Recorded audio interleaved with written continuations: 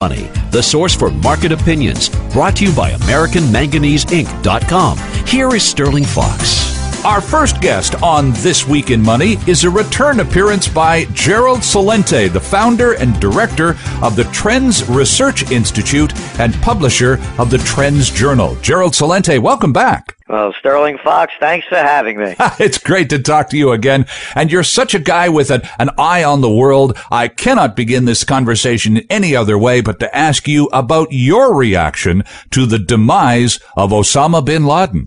Well, first of all, let me say that I'm a political atheist. So what I have to say isn't taking any poke at a political party. I've heard it all before. Read my lips, no new taxes. I didn't have sex with that woman, Monica Lewinsky. I smoked, but I didn't inhale. Saddam Hussein has weapons of mass destruction. I am no crook. I just don't believe anything that's being told. And the reason I'm saying that is because the story has changed so often. Right. And beginning with, hey, we fitted this guy with some cement shoes, and now he's swimming with the fishes. I mean, but that is, of course, that's an Islamic tradition, we're told. And, of course, it's a humiliation in Islamic tradition. And then there was that firefight. And then there wasn't a firefight. And then he used his wife as a human shield, that dirty SOB, or Osama. Well, he didn't use his wife as a human shield. And they call it a fog of war. There was no war. And the first casualty of war, if there was, is a lie. So I don't know if this guy's been dead before, dead now, but here's the difference. Dead or alive, it makes no difference. Osama's been dead out of the news for how long now? 5 years, 6 years? Easily. All of those uprisings, Sterling, in the Middle East, in North Africa, they're the antithesis of Osama bin Laden. These were secular movements. They hate Osama bin Laden. Good point. This guy's been a has-been. Yep. So then what about this business? And you're wise to be skeptical, I think, Gerald. It's an attitude held by many of us here in North America. But then, of course, you go beyond skepticism into speculation. And, the internet is just absolutely crammed full of speculation in the wake of the announcement of bin Laden's takedown by the U.S. Navy. A lot of people say, look, the guy's been dead for 8, 9, 10 years. This is just a hoax. Do you care about that, first of all? And do you believe any of it, secondly?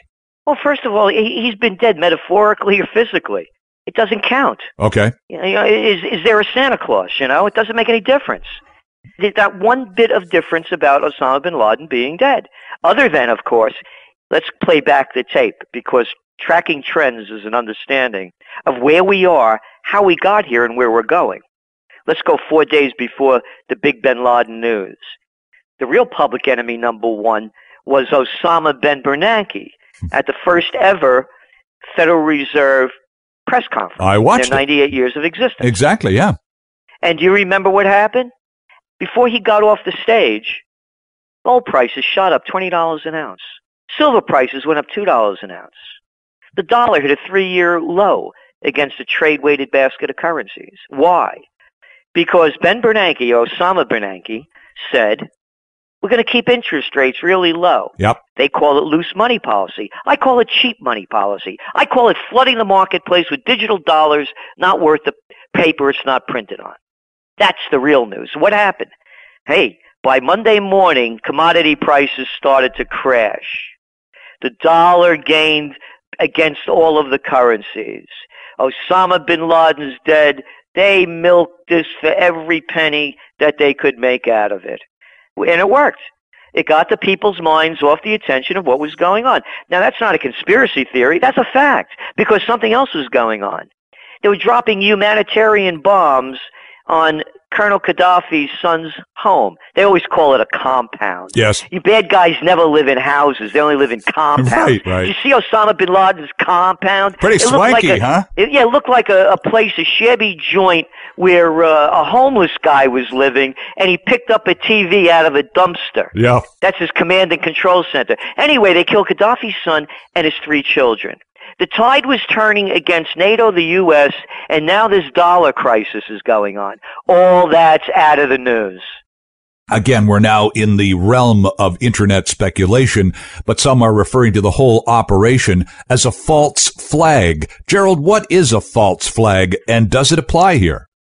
It may, yeah. False flag is when they do something that doesn't happen, but get everybody it's a contrived event. Like Saddam Hussein has weapons of mass destruction and ties to Al-Qaeda. Okay. Like the Gulf of Tonkin incident that never happened. It never happened. The United States made it look like it happened.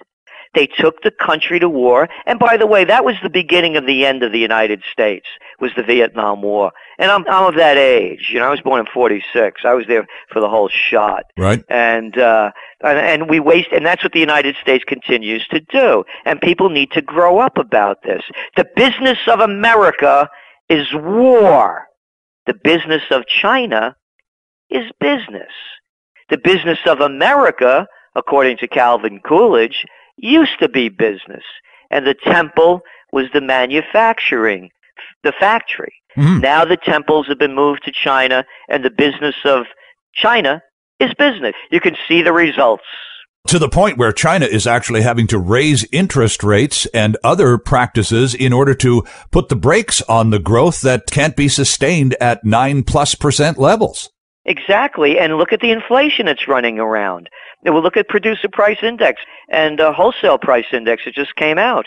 Bernanke says it's transitory. No, one of the reasons why commodities are going up is supply and demand, obviously. Yeah. But the other one is commodities are dollar-based. The cheaper the dollar gets, the more it costs to buy them.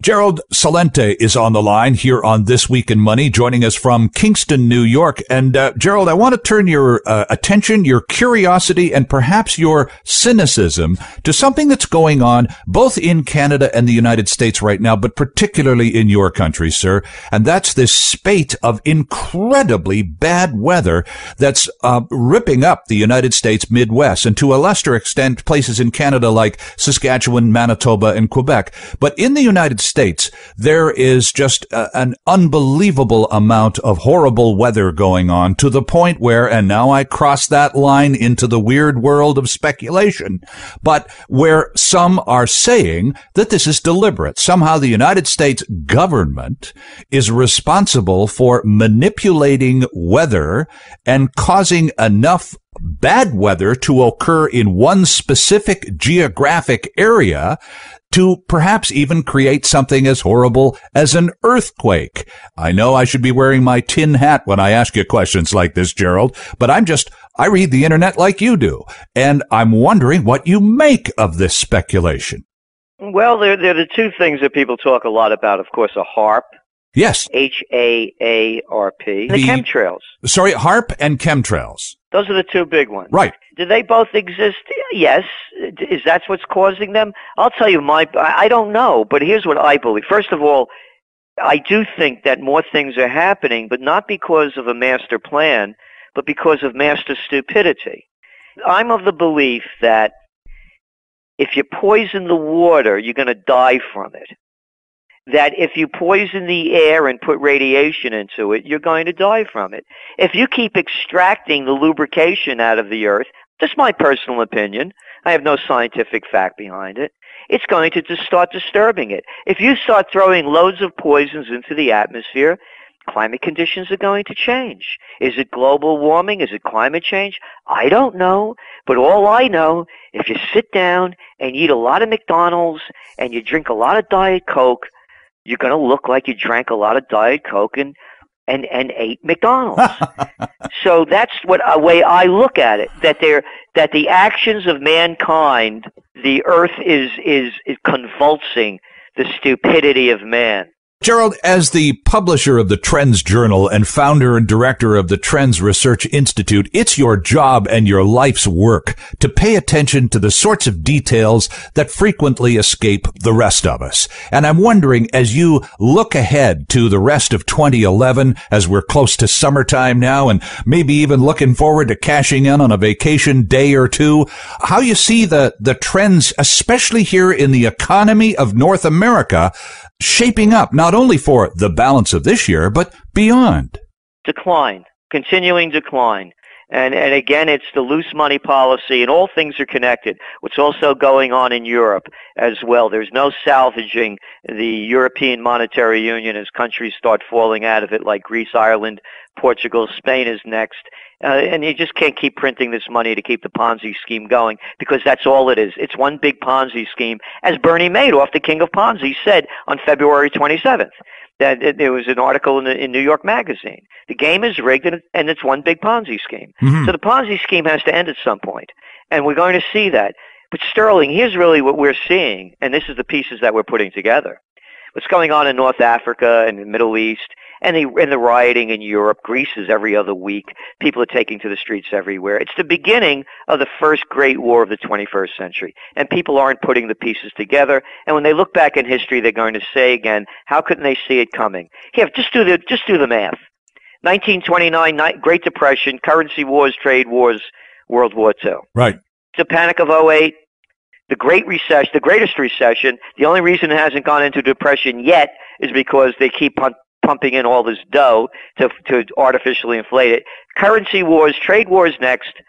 The first great war of the new millennium, the 21st century, is underway, and people don't recognize it. And that's why, by the way, we're still forecasting, as we have since the very beginning, gold 2000. Since 2001, we made that forecast, and we're sticking by it. Gerald, I've got to go back to one thing. You know, this is the second time you brought this up on This Week in Money. The whole notion that this is the beginning of the first great war of the new millennium, the 21st century. When we hear that expression, we think of the Blue Army versus the Red Army, or the Gray Army and the Green Army. But this is not, I gather, going to be anything that in any way resembles the kind of war scenario that we would imagine when we hear the word the next great war. Exactly. It's going to be wars of weapons of mass destruction. It's going to be wars of biological warfare. It's going to be a war of suitcase-sized nukes. Here, Sterling, I'll ask you this. Suppose you didn't attack anybody else, and you were having some problems up there in Canada, and the natives were restless. And all of a sudden, Libya decides they don't like your government, but they like the other side, and they start bombing your country. And you're the leader of that country, and they wipe out your kids and his family. You think you want to seek revenge? If you were a Pakistani and all of a sudden predator drones come flying into your wedding party or into your town and you're killing people, you think you want to seek revenge? With all of this talk that we're talking about with Osama bin Laden, yeah, I ask one question, and I ask this question all the time. How come no one ever talks about why? Why? Why did it happen? Oh, they hate our freedom and liberty. Oh, yeah, sure. They could care less. You're not going to Disneyland or shopping at Walmart. It's not about our freedom and liberty. It's called foreign policy. And that's what's going on here. So people are talking all this talk, but they're not looking at the cause. So this great war of the 21st century, by the way, should also be duly noted. We said when the bailout bubble bursts, the next thing they'll do is take you to war. So that's what's going on. The Ponzi scheme is almost over. The bailout bubble is ready to burst. And after that, and our lives are going to be hell, because they're going to clamp down on our freedoms more and more and more. Gerald, I have to leave it there. Unfortunately, I'm fresh out of time, and I'm glad I've taken the time and made the room for you on This Week in Money. Again, it is always a pleasure to have you on our program. And let me just take another quick second and recommend the Trends Research Institute and Trends Journal as an interesting read every time you get a chance. Thank you, Sterling. Gerald Celente in Kingston, New York. Quick break.